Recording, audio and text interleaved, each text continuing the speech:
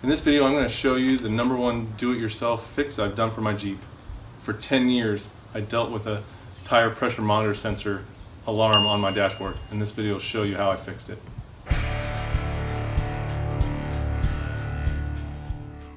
All right, a little history behind this tire pressure monitoring system, the flag on my dashboard. So we had a tire replaced, and this was about 10 years ago. And when we drove it off the lot, the light sensor was on. We called the tire store and they said, oh, it takes, 10, 15 miles. Well, we drove 50 miles home, the light was still on. Persisted, went to several stores, tire shops.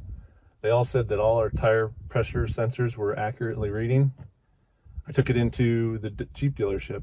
They told me that they thought it was something in the system and they could replace a $500 Bluetooth component and that would fix everything. Well, I wasn't about to do that. So we lived with it for 10 years. Well, living with something like that for 10 years is ridiculous. So I took it upon myself, one last shot. I had read about all these onboard diagnostic pieces, and so I took a chance. So this video is going to go through the onboard diagnostic tool that I got, and specifically the app that's on my phone. It's terrific. So let's get started. So the first thing I did is I got this new OBD2 adapter. This is from VGate. It's the iCar Pro Bluetooth Lite for iOS, and it was about $30. This was actually referred by the app that I got, which is this OBD JScan. A great app. I'll tell you more about it when I go into the review. All right, once you plug the adapter in, it's time to go to the mobile app. As I said, I downloaded OBD JScan. It's a great app. Let's go to open it. You have several options. We're going to choose the Wrangler JK. You go to the 4.0 Bluetooth, which is what we have for our adapter. It's connecting to the car. I have the car powered on so it can access the computer on board diagnostics. And it brings us to this simple dashboard. You can see it's identified my car, some basic information about it, but now I have the ability to do quick diagnostics.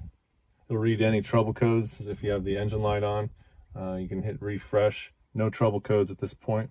Once you find out you have no trouble codes, that's great. Now you can go back. Now, when you want to look at the tire pressure monitoring system, it's under modules. So we'll go to modules. You can see right there, it's under wireless control, TPMS. We click on that. Now, the easiest way to find it, it's going to give you so many options. We're going to go to live data. And then this red button here, you can select multiple. We're going to choose everything that has to do with the tire. And click select. And then we'll just choose all.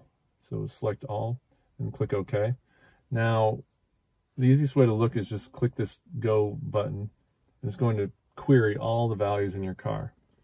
You can see here that if I scroll down, I can see the value of my tires. It's 33, 35, 33, and 33. If I scroll down a little further, though, this is where it really showed me where my issue was. So if I scrolled down, I saw when I was having these issues that my tire low pressure threshold for my front and my rear was at either 0 or 99. It was not a valid number. So it must have been, something applied to the computer set those values to a value that could never be reached. So that's why I was throwing that indicator all the time. So let me show you how to fix it. This is only the way to read it. Within JScan, we'll stop reading the values. We go back and you go to activations. You go back to the adaptations. So if we go to adaptation right there and you scroll down, you're going to see TPMS settings. If we click on TPMS settings, there's several things you can do with your TPMS system. All right. Real simple one, you could use the TPMS on-off. That would be great if you're off-roading and you tire down or lower the pressure in your tires. It'd be easy not to have that adapter on. But what I found is if I go down a little further, there's this TPMS threshold. And again, when I first pulled this up, it showed front and rear at either 0 or 99. Those aren't even valid settings that I can choose. So to show you guys how to fix it, I threw it at 44 so I could get the low pressure. But let's set it to something that's valuable, like 29, typical reading, and I say done. And then I hit go, and it reprograms my system to look for normal levels of air. So I'm telling you guys, for the small investment, it's a $15 license for OBD JScan, and it's a $30 adapter from Amazon. I was able to fix something that I had gone all over the place trying to fix. So hopefully some of you will find this is a similar problem that you've had, and this can help you fix your Jeep vehicle.